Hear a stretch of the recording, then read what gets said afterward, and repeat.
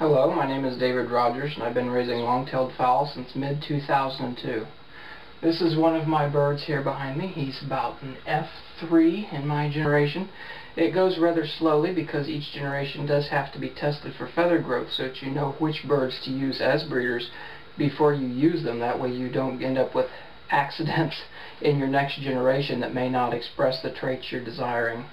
As you can see, he is perched at the top of this wooden piece of furniture, and his tail does go nearly to the floor.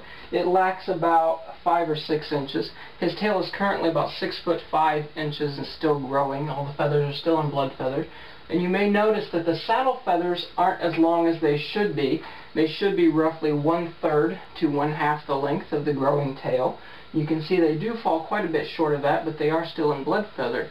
The reason that they are so short currently is that they molted after he was used as a breeder a couple years ago. Breeding will often throw these fowl into a molt, even though they are regularly non-molting when housed in a solitary type pen. The last thing I want to do is imply that he is an onagadori, and which he is not. He does lack certain key traits that prevent him from being classified as an onagadori.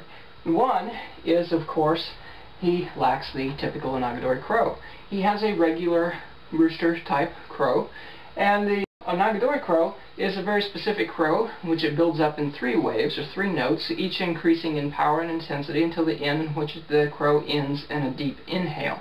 The inhale is quite prominent. The entire crow lasts from about beginning to inhale roughly 5 to 6 seconds in a pure onagadori. His crow is only about 3 to 4 seconds. So he's lacking that. He's also lacking the specific note tone. I don't think he'll actually crow for us right now on command. You may notice, if you look closely, that he does have hackle feather actually growing from the sides of the body near the thigh. This is a characteristic of the onagadori. This body feathering is also very soft and wispy. The slightest breeze will actually cause it to move.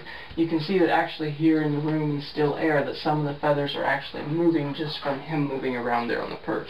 That's how wispy the feathering is. It's not anything like a silky type feathering where the barbs are actually unlinked.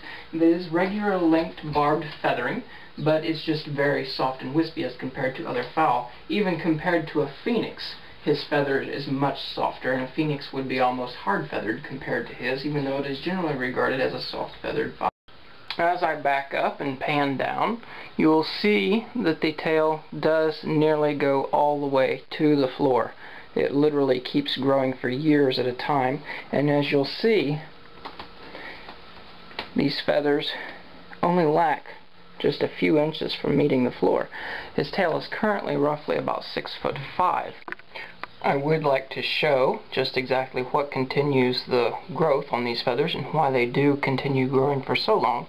As you will see up next the quills to near the body there, they actually are pink, and the pink is due to actually blood flowing through those feathers to nourish them. The blood supply ends at about right there. You can see it goes out a couple inches from the body, and that keeps the blood feathers nourished and continues the feather growth over several years at a time. They're much too long for him to reach to preen and oil on his own, so there must be special care taken and provided by the caregiver just to ensure that the feathers do remain in good condition. You have to condition them regularly to keep them in good shape. One way of keeping them in good condition is to just use some mineral oil on a lint-free cloth or a paper towel. What has to be done is you start near the top of the feather, fold the paper towel over so that the oil is in the middle, and run this down each feather. You don't want to actually saturate the feather or it will stick together. What you're doing is just actually gently coating the feather just to provide a little bit of moisture to keep it from drying out, because if it dries out it will become brittle. Also, what needs to be done is actually put a couple drops of oil right on the base of the urcagial papilla, or the oil ducts. And I say ducts, plural, because he does have 2 oil ducts. In regards to regular fowl, they typically have only 1 oil duct, but he has 2. It's a modification that produces more oil. It's a recessive gene. But even still, with the double oil ducts, he still cannot produce enough oil for his entire body. You can actually put a little bit of oil on this and actually run it over the surface of the entire bird. if he appears to be a little bit dry. It's also beneficial to oil the legs, the comb, and the face, just to prevent them from drying out. No matter what any breeder or salesman says, there are currently no known Onagadori in the U.S. For more information about non-molting long-tailed fowl, please visit my blog in the links below, or you may also visit the forum at onagadori.net. That is ONAGADORI.net.